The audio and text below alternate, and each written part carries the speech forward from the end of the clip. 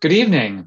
Welcome, and thank you for joining us for What Universities Owe Democracy, a conversation about expertise, opportunity, and bridging divides. I'm Stephen Ruckman, Deputy Director of the SNF Agora Institute, an academic center and public forum at Johns Hopkins University that is dedicated to improving and expanding civic engagement and informed, inclusive dialogue as the cornerstone of global democracy. I am so delighted to be joined this evening by Johns Hopkins University President Ron Daniels and SNF Agora Associate Research Professor Liliana Mason, who will be discussing President Daniels' new book, What Universities Owe Democracy. Ron Daniels has served as the 14th president of Johns Hopkins University since 2009. Under his leadership, Johns Hopkins has firmly cemented its preeminence in education, patient care, and innovative discovery, and has furthered its long tradition of research excellence. He has also deepened the university's commitment to the city of Baltimore and enhanced student access through historic investments in financial aid. Liliana Mason, Associate Research Professor at SNF Agora and the Department of Political Science, is author of Uncivil Agreement: How Politics Became Our Identity. Her research on partisan identity, partisan bias, social sorting, and American social polarization has been published in journals such as the American Political Science Review, American Journal of Political Science, Public Opinion Quarterly, and Political Behavior, and has been featured in media outlets including the New York Times, the Washington Post, CNN, and National Public Radio. Welcome to you both, and thank you for being here. Published by JHU Press in October, What Universities Owe Democracy examines the role higher education can play in helping to restore American democracy in this moment of deep peril. Drawing upon a variety of academic fields, including political science, economics, history, and sociology, President Daniels identifies in his book 4 distinct functions of American higher education that are key to liberal democracy: social mobility, citizenship education, the stewardship of facts, and the cultivation of pluralistic, diverse communities. During tonight's discussion, President Daniels and Dr. Mason will be discussing how universities have fostered these functions, where they have sometimes faltered, and what they can do going forward. The conversation will last for about 40 minutes, and then we will take questions from the audience.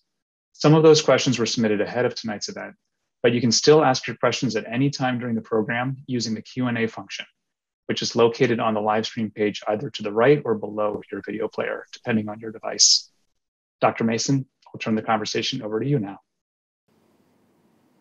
Thank you, Stephen, for that introduction, and thanks to everyone who is watching us tonight. And I want to thank President Daniels for allowing us to have this conversation together about this extremely timely book.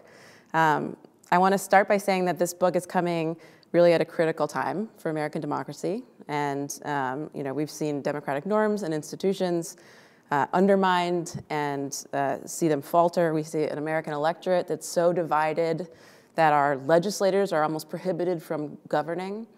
And so because of that, I think it's so important to find a way to address ways to heal democracy that are not just legislative, right? Other parts of society that can help support democracy.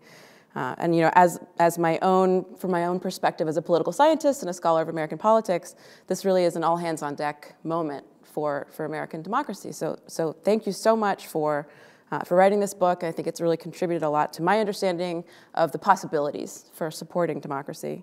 And so with that said, I think, why don't we just begin with you saying a few words about the book and what inspired you to write it?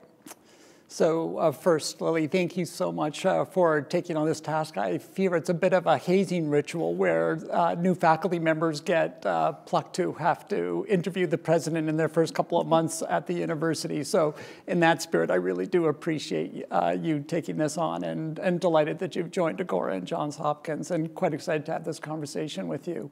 I think in some sense you set up the frame for this really perfectly as to why I felt it was important, along with my co-authors, Grant Shreve and Phil Spector, to tackle this subject. And I think it first and foremost reflects the sense of moment that we're in America right now, in terms of all the things that you know and we all lament so well. high levels of polarization, of distrust in our institutions, of distrust in each other, and the kind of gridlock and acrimony that results from that, and the sense that as stable, as secure as we thought our democracy was, it seems less so, and particularly in light of January 6th. And so at one level, of course, the last several years and just the intense polarization in this country was an important catalyst for the book.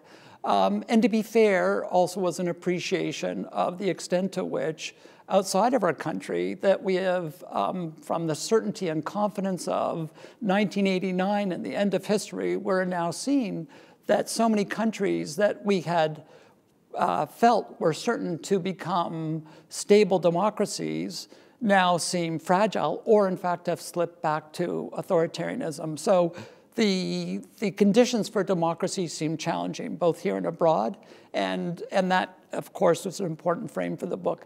But in another dimension, and again, it picks up on something you said a moment ago, is a strong sense that there are a number of bulwark institutions of democracy that I think are implicated in strengthening, preserving our enterprise of a flourishing democracy.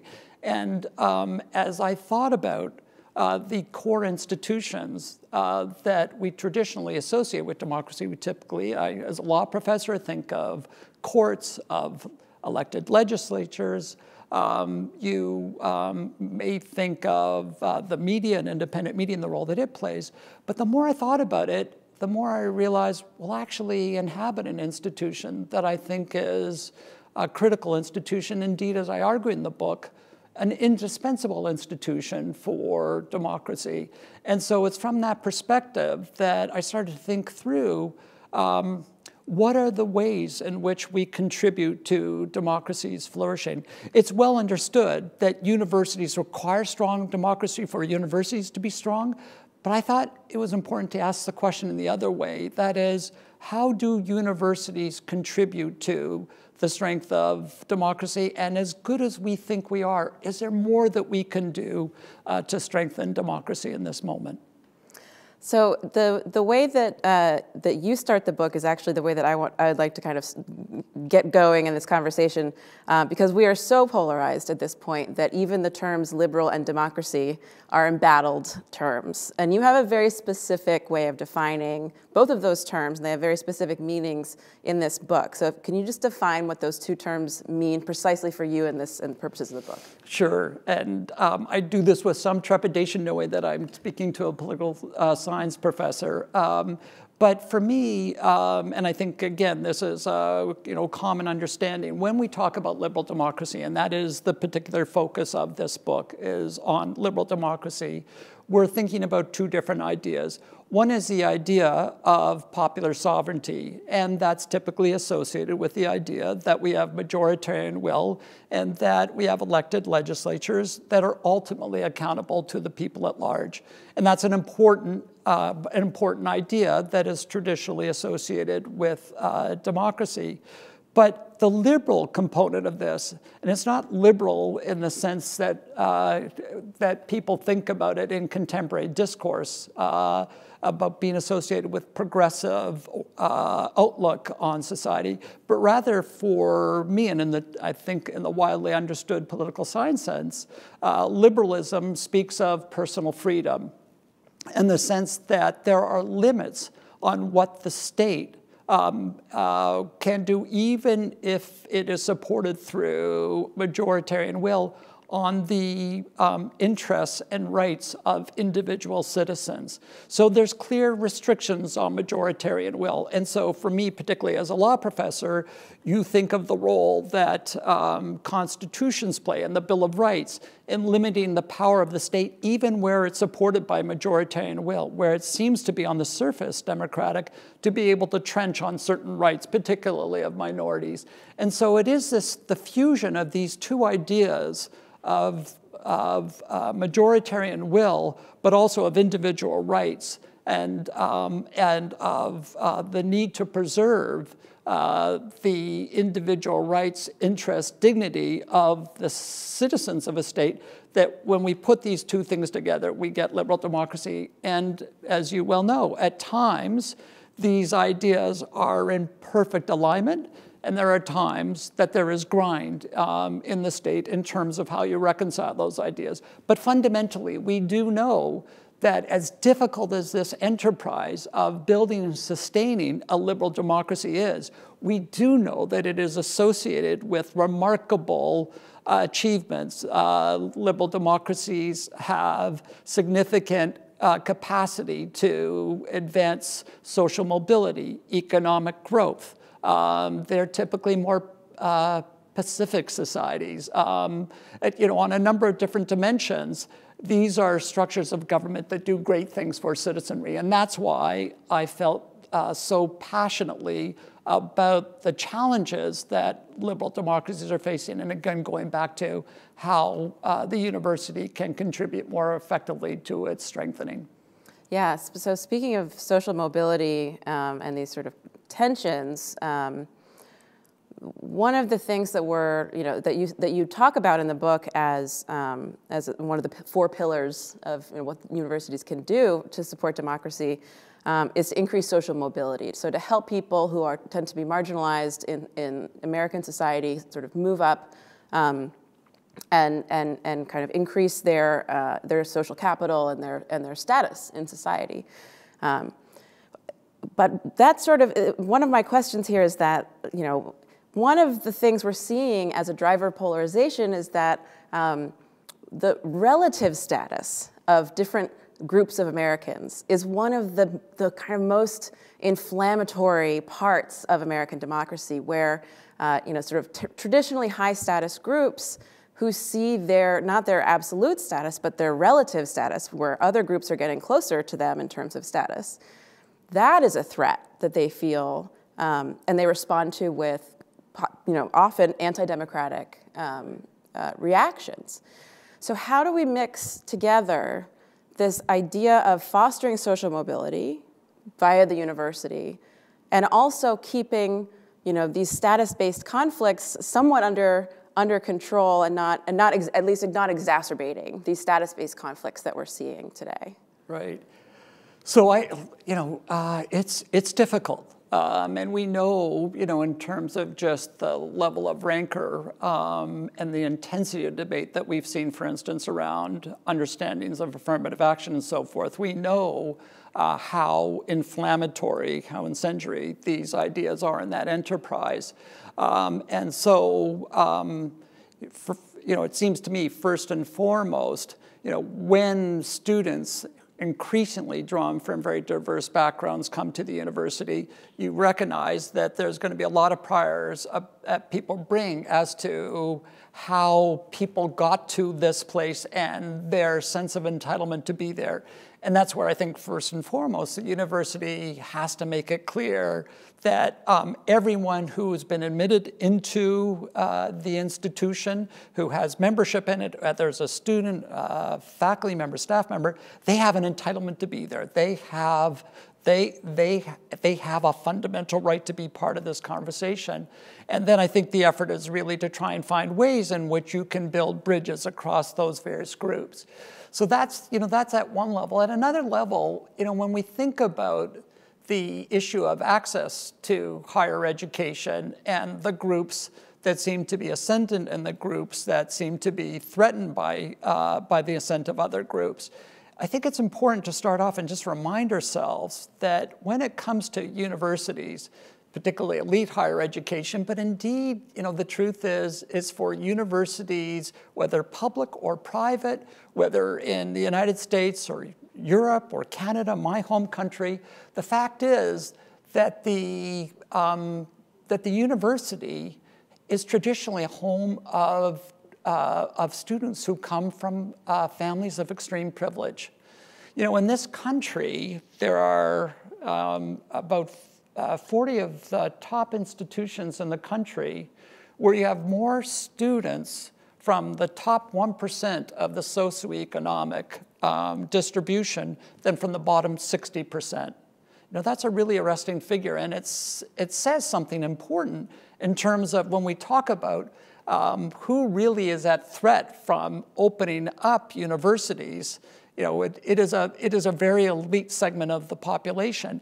And that's important because to the extent that there's concerns about the new claimants that, you know, who are now coming into our institutions, we often think about this about being about diversity in the sense of race and culture, ethnicity. But the fact is, you know, as we work on, for instance, and we become much more conscious of this, bringing more students from Pell-eligible families, that is to say families who come from household incomes of $60,000 or less, you know, we're starting to see a lot of white families that are being represented who were not coming to universities previously.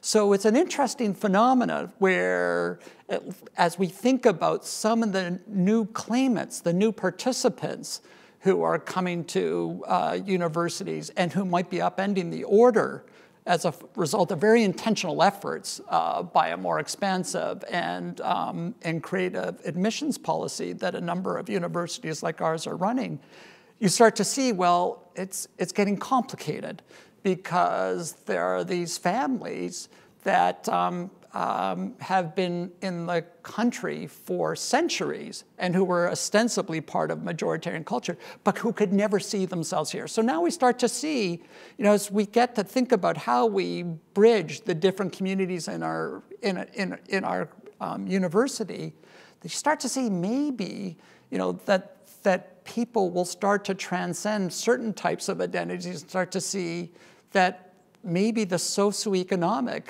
the disadvantage that people have suffered across different racial groups, even including white Americans, maybe that becomes something that is uniting. And so it's open to those kinds of conversations and to that kind of connection.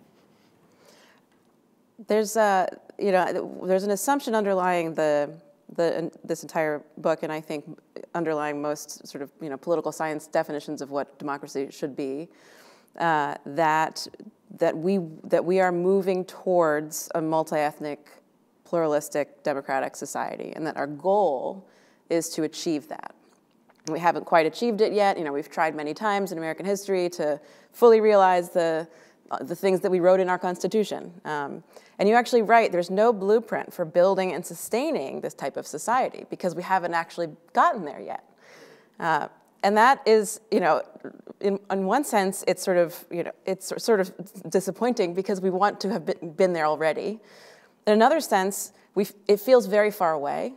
And if you were to imagine America, or the United States in particular, having kind of this reckoning with the fact that we're not all the way there, that we're not a fully egalitarian, multi-ethnic democracy, if we were to imagine our country kind of coming to grips with that and truly facing it, we might also imagine that there would be a huge backlash, right, from traditional forces of white supremacy, patriarchy, you know, all of the traditional systems that have kind of held us back from having that kind of truly egalitarian democracy.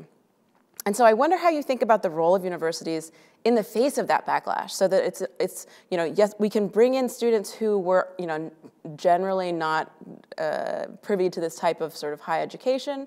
But if we're going to see a backlash, regardless of this sort of process of progress, how do universities handle that, and how do they address that backlash, you know, sort of head on or not head on? So again, I know, and I'd be interested in your views on this as well, because I know you think a lot about this on a grander scale, and not just in the context of the university.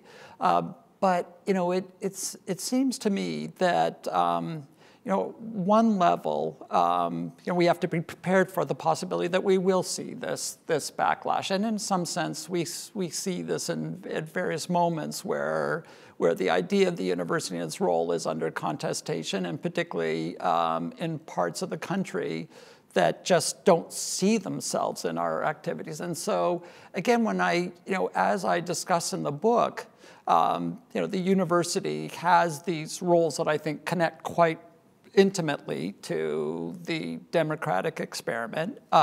We're talking a lot about social mobility. It just seems in that domain, again, if I could just sort of turn to something I said a moment ago, the way in which it's only been, the last couple of years that even socioeconomic status, is being talked about in a very explicit way, and that even that U.S. News and World Report is now building into its algorithm for evaluating the performance of universities, however you feel about that ranking system. But the fact that they're now focused on how many students from low-income families are coming into the institution, and are they completing university at the same pace of students from more advantaged families, says something about ways in which we can speak to a part of the population that may not have heard us before and really have understood the character or commitment to equal opportunity. So I think something like that is helpful. I think the other themes that I touch in the book, where I talk about even the restoration of talking explicitly about the character of the democratic opportunity and trying to equip our students with a belief in the core ideas of this country, albeit unrealized fully. It's not fully realized, but nevertheless be seen to be protecting that idea that hopefully still has some resonance and is unifying. And again, I know these are things that you've thought about. It seems to me in those ways, along with how we deal with thinking about sharing the bounty of ideas, about facts and knowledge in a way that, again, touches people with the problems, with the dilemmas that they're confronting. And again, I think this is something that we have powerful purchase with. So, a point of pride, of course, for Johns Hopkins is this amazing site that Lauren Gardner and others created to be able to track COVID, which we know became the authoritative source for how people understand the magnitude of the pandemic and the death and infection that resulted from that. That's something that people across the political spectrum, in some sense, went to because they just wanted to have facts and to have reliable facts. Again, I think that's a way in which we build capital that, that hopefully engenders a deeper level of trust in the nature of our enterprise. And again, maybe cuts against some of the risk of the backlash that you talk about. But fundamentally, we have to understand that we are regarded as places of privilege, and that the respect and confidence of the country has to be earned and re-earned. And even in the face of populism and of anti-intellectualism, which of course is deeply inimical to our mission, there's still moments in which you've got to think about how can we somehow cut through that din and be able to get people who even reflexively are now suspicious of us, who can say, well, hey, my kid here in the middle of the country, in a red state, in a rural community, got that, was invited to apply to a place like Hopkins, got admitted, is going there, or I've relied on their data, or I understand, these are institutions that are fighting to build an idea of the best of what this country can be. I think that becomes stirring, and perhaps won't on its own solve all the problems of our democratic challenges right now, but it may contribute in a non-trivial way. Can you talk a little bit more actually about the informational role that you see universities playing? Because we're living in this time, right, where truth itself is embattled, and right. It seems like Americans are living in entirely different realities and that are completely disconnected from one another, partly because of their media diets, and partly because they are geographically segregated from each other, Democrats and Republicans. And so how do universities, as a whole, how do they try to get through that informational divide? Because that seems to me to be a really central crisis that we're going through right now. And beyond sort of being able to say, like, yes, we've got this great COVID information, right. Yeah, that everyone does trust, I think. Well, most people trust, but just the truth of reality and what information is true and what information is false. That's a really basic challenge, I think. That's really threatening our democracy right now. So how can universities really combat that? So I think it starts first and foremost with an understanding of why at our best we are a critical guardian of knowledge, and why, although we may conceive that there are absolute truths, we as academics know we have some humility. We know we get hopefully closer to that, to get a truer sense of something, but we know that even things that we're quite confident of today, a year from now, we might find that there's reason to disavow that stance. And so, we approach these issues, I think, with some humility. But we have a set of tools that are really important. We have disciplinary values and norms that, that department by department that differentiate what is a good claim from what is a bad claim. We have a strong sense of commitment to reason and to the ways in which we find or present good arguments and arguments that will withstand scrutiny. And then, of course, we have this deeply, deeply intense commitment to the idea of skepticism and contestation and challenge that, again, makes us a special place for truth claims and allows us to be effective at demonstrating what is true and what is less true or is false. And so I say all that because I think it requires that we go into the world with an understanding of how important a role we play as guardians of knowledge, and how even at times that the debate can be painful, unsettling, deeply alienating to some members of the community as received wisdoms are being challenged. But nevertheless, because of how important we are to the democratic experiment, we have to be resolute in our willingness to abide that kind of open debate and contestation. And from there, if we're doing that well, I think then it really requires us to worry a lot about something I talk about at length in the book, which is the issues around reproducibility of our research. And one of the things that I don't think we spend nearly enough time worrying about is how in some disciplines there's a growing sense that the research that is being published is not reproducible, that experiments that make claims later on can't be replicated. In some disciplines, the claim is that this might be as high as 50% of articles that are being published. And so it's, again, consistent with this commitment to a certain approach to how we think about these truth claims and the need to make sure that we're bringing all of our capabilities to bear on ensuring that whatever claims that we are sharing with the world go through really rigorous examination, and that ultimately can withstand outside scrutiny and are reproducible. And if we've got that, then it seems to me that from there, it really requires us to be able to share our ideas and work in a way that's accessible, like in the case of the COVID tracker, that complex data, complex ideas, we deliberately try and disseminate this in a way that the public can digest. Now, having said all that, this is the way in which we approach these issues. This is how we should share these ideas, and this is how we should share this data. I think whether you can cut through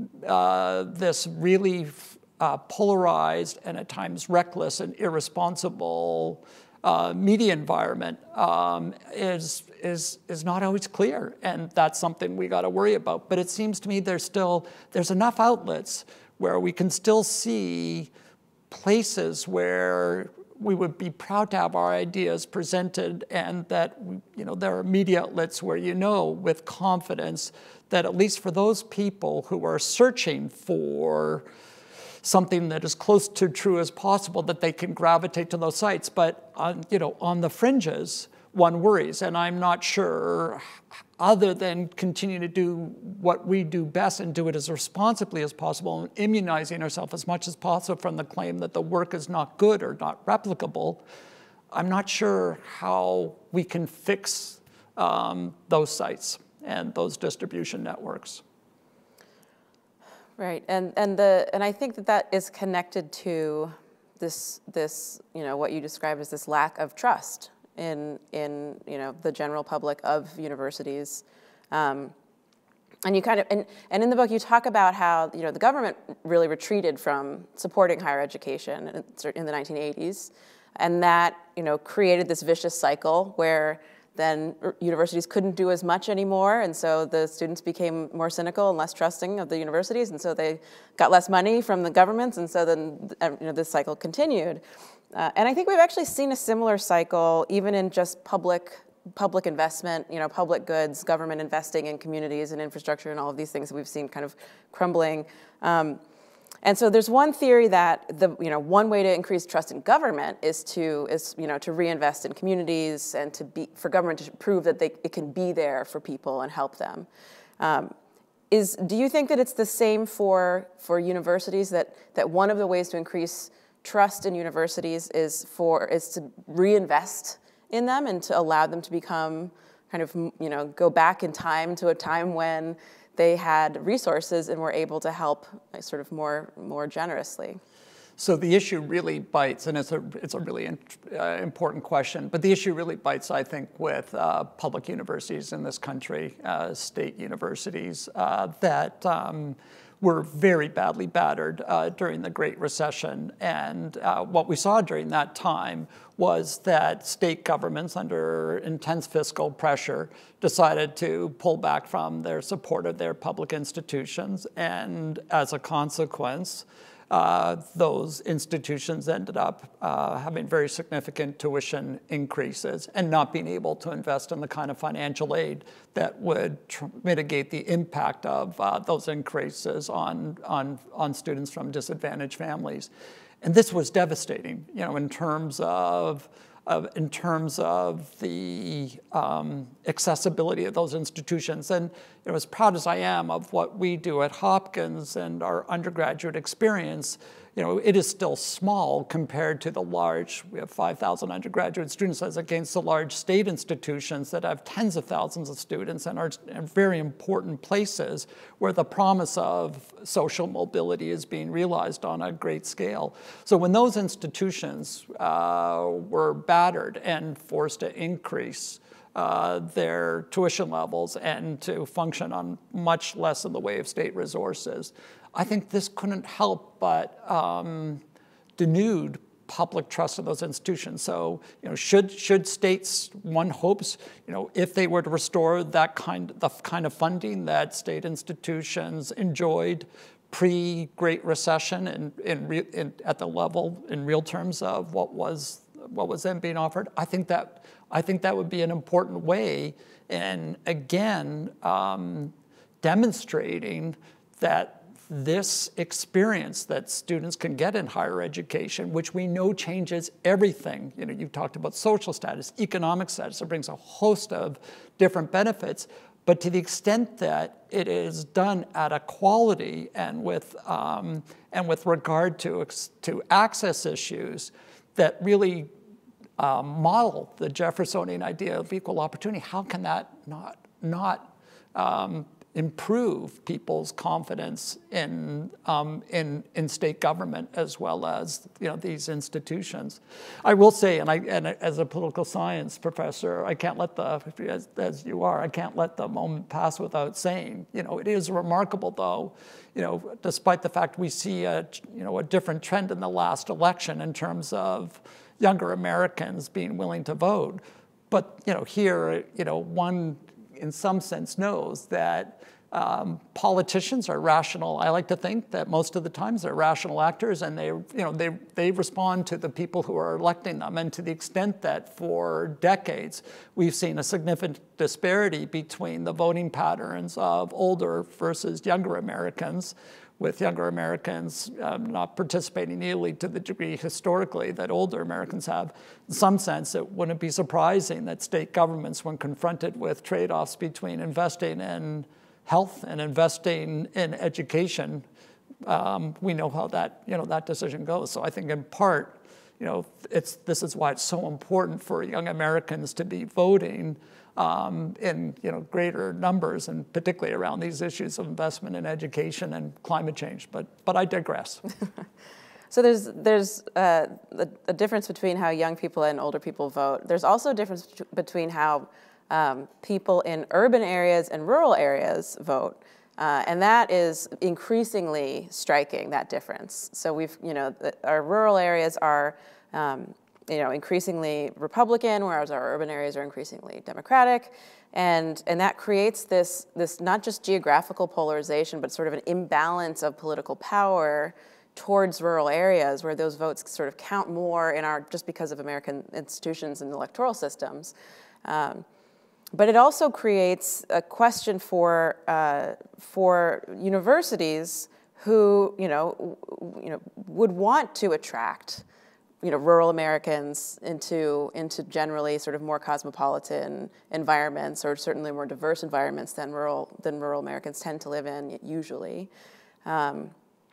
So if these Americans tend to be averse to universities in general, and some are averse to making this progress towards a more representative, multi-ethnic democracy, you've said that one way that we can attract these students is to really reach out to them and find them where they are, and offer them opportunities to join these universities. What if they don't want to come? What if these students don't want to go to a university, don't want to leave their rural area? A lot of people don't leave rural areas because they like to stay there. They want to stay close to family. They want to stay where their generations of family lived before. Going to college is often leaving home. How do we attract these students who might otherwise not think of this as an option? There's been a lot of interesting work that's been done over the years on the so-called undermatch issue, which people like Carolyn Hawksby and others have written about, which basically goes to your point, that is that there are a lot of students who end up at institutions that are less likely to be as challenging for them, as good for them as they could go to if for any number of reasons they were to take advantage of the best institution that's available to them. If you take this view that there's a rank order of general groups of institutions that students could go to, and some are offer a stronger experience than others. And the reasons that you just gone through is why do people not leave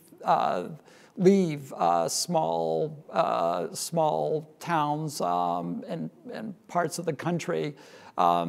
Maybe it's a taste for just that life, and they're very comfortable there. But the literature shows that a lot of times it is this financial, in the sense that you have you may have family members who are dependent upon you. It may be that you just can't afford to leave town to go to an institution that is across the country or across state lines, whatever. And so, again, not being naive enough to believe that every student who could come to an institution like Johns Hopkins would necessarily come if you gave them an offer with the level of financial aid, additional support, and so forth that would make it easy for them to come. But I do believe that lots would. And I think the proposition, and this is what we have to, I think, be unabashed about, I think the proposition, particularly in light of what you've written about and what you talked about a moment ago, in a country that is increasingly defined by these deep cleavages, and particularly this urban-rural divide, which has now become a political divide, that what universities represent is a chance to actually be cheek by jowl with a broad array of citizens from this country who come from so many different backgrounds, and a moment where the sort of the patterns of living, working in enclaves where you're constantly surrounded by people who are just like you, that all gets upended when you come to a university. And again, particularly in a world where we don't have national service, we don't have national military service, where we're not forcing this kind of mixing in American society. Universities, represent that opportunity. And I think trying to figure out how we get better at building the case for, assuming we got the financial support right, if that's what's needed, but building the case for why a student would feel, even if I want to go back to my rural community, why they'd want to be part of this experience for 4 years, I think is really important. And I think it's really important for them.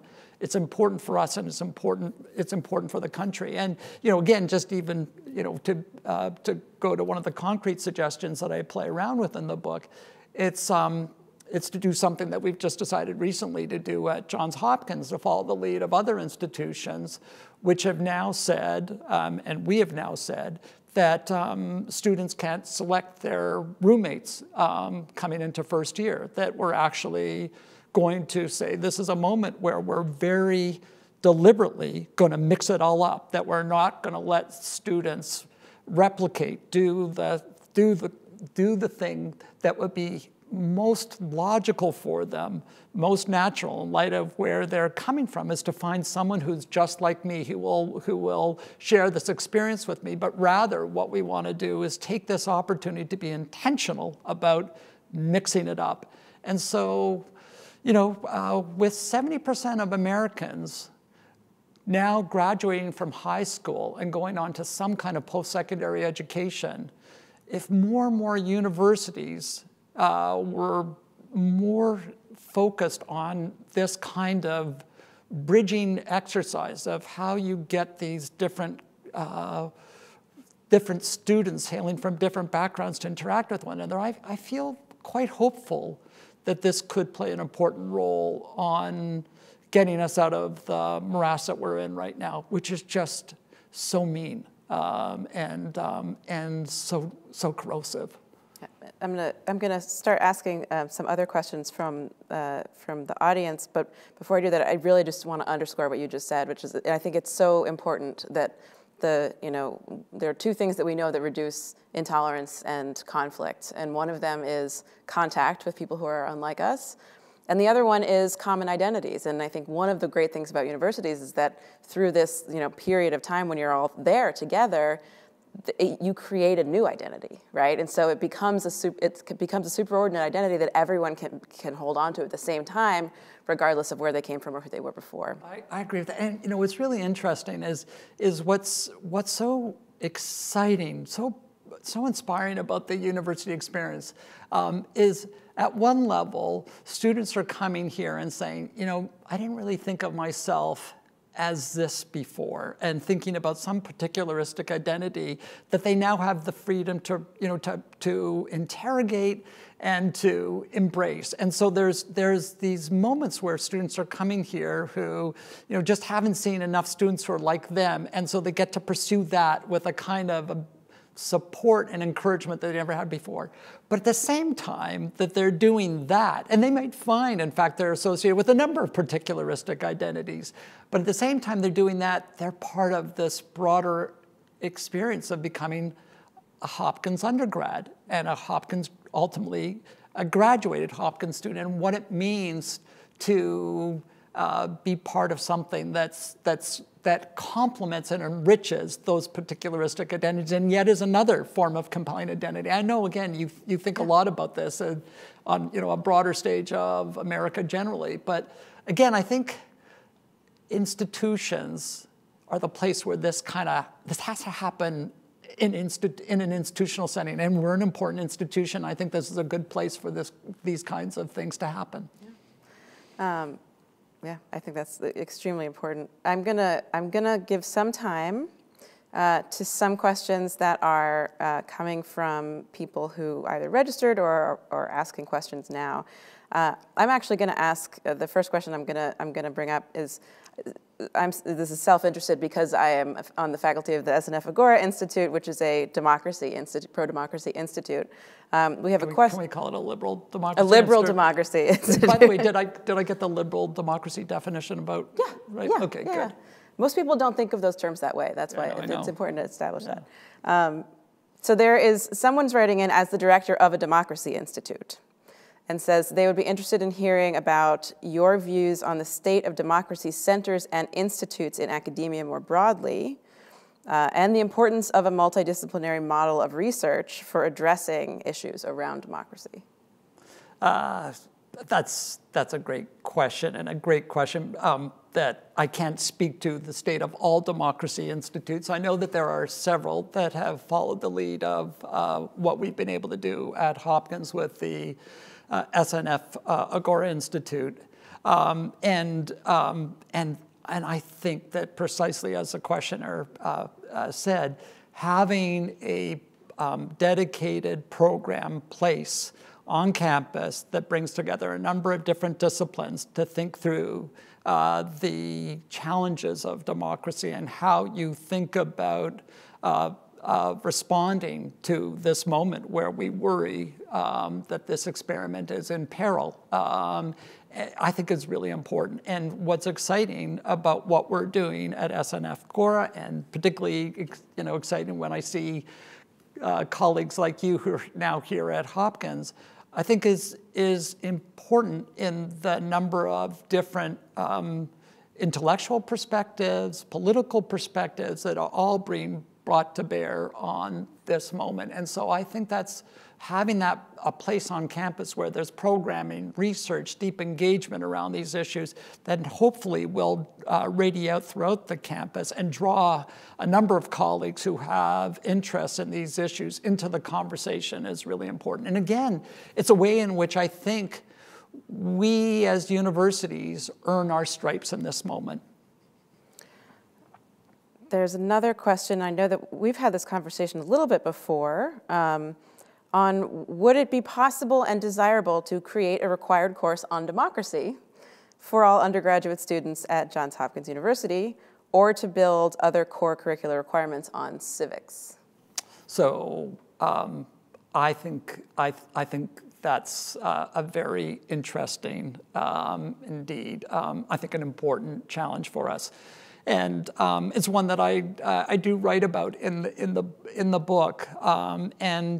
Again, it starts off with a sense that if we take the view that the democratic enterprise is hard and that it requires certain understandings, habits, commitments to be successful on the part of its citizens, then the next question is, can we just assume, by virtue of having grown up in a democracy, that is sufficient training for that role? And again, the idea of democracy, of course, places the citizen at the core of it, and so that you're not a passive bystander, you are a participant in that enterprise. And here we know, and this is, I think,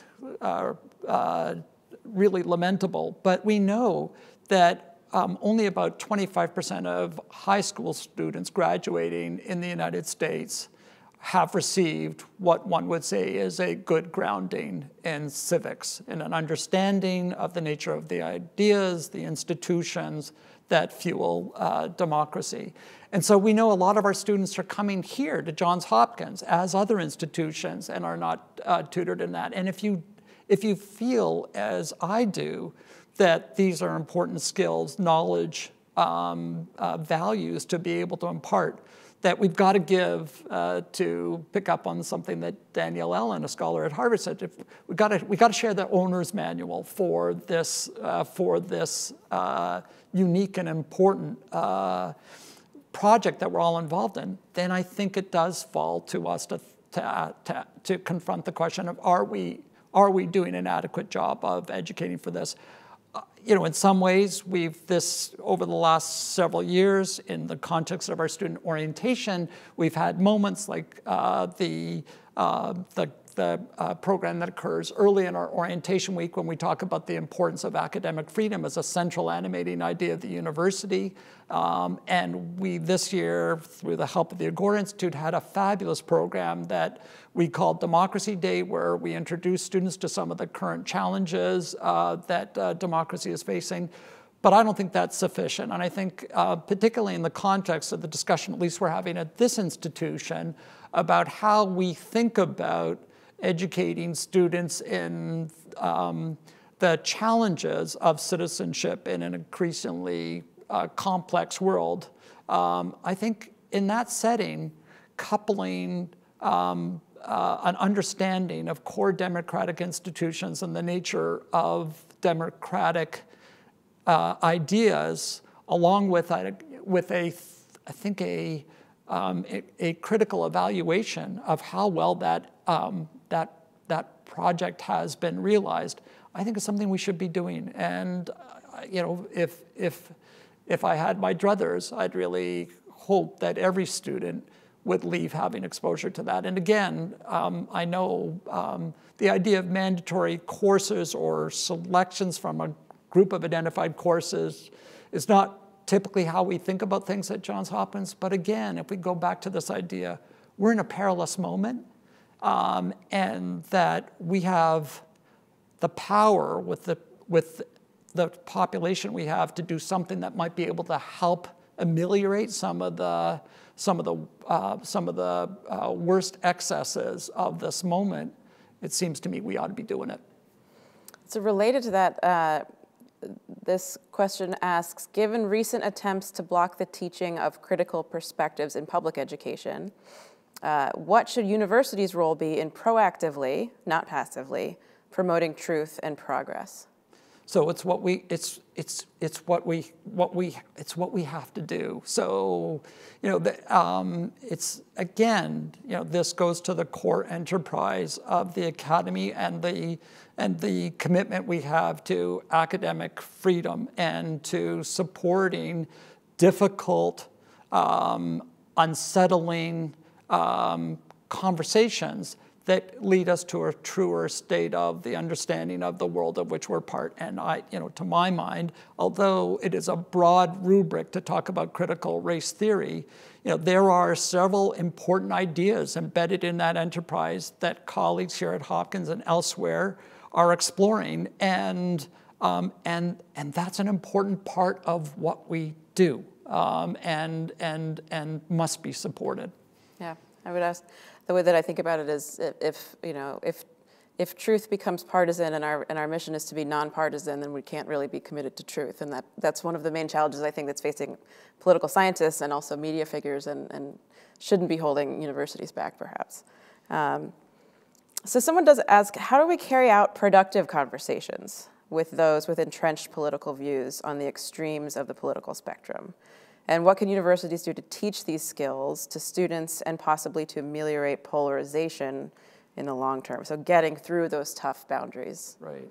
So, that's something that, we spend an awful lot of time talking about these moments on university campuses, in which provocative speech comes to campus, and then there's debates as to whether or not the speech should be accommodated or not, and should the speaker be disinvited or supported, and this is again, these moments don't occur with great frequency, but when they do occur, they command lots of attention, and they call into question how we deal with this core commitment that I discussed before to academic freedom and open debate.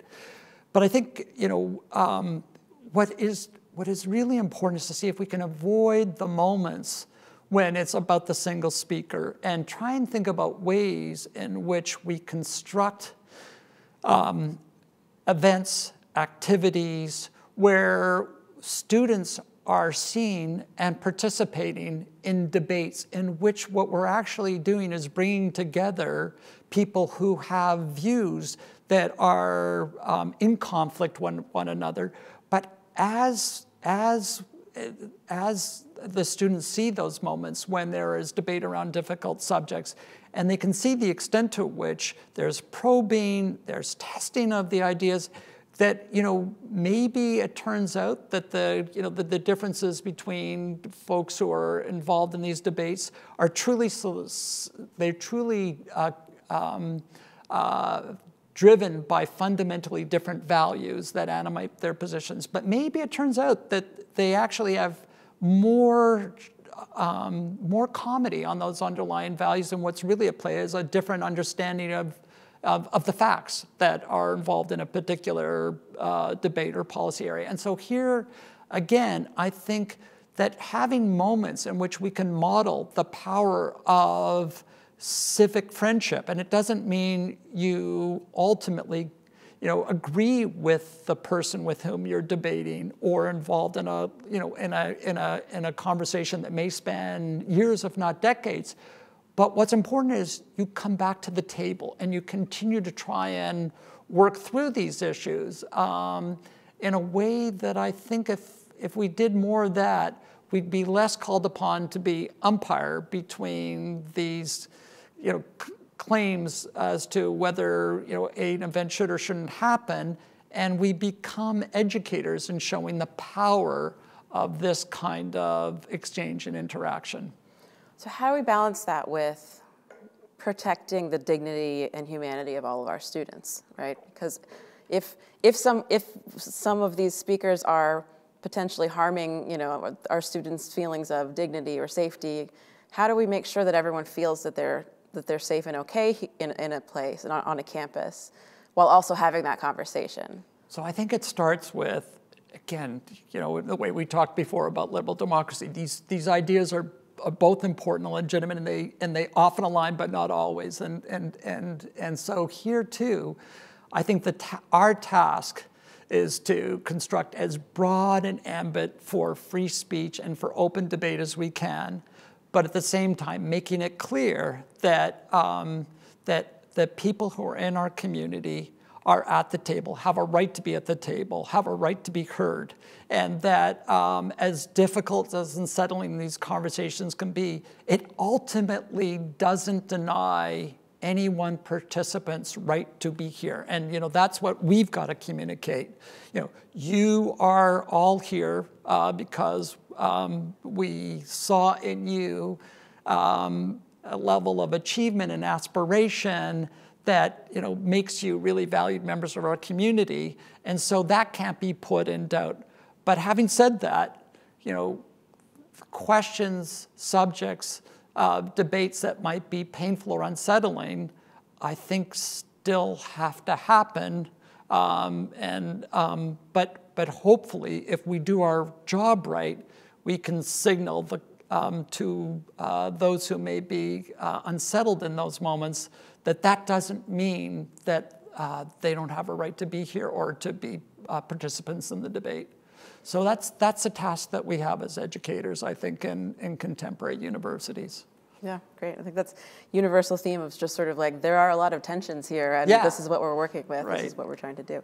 Okay, so I think that I want to wrap our conversation up here. Thank you so much for having that conversation with me. I think we all learned a lot, and we're going to hand it over to Stephen to give us our concluding remarks.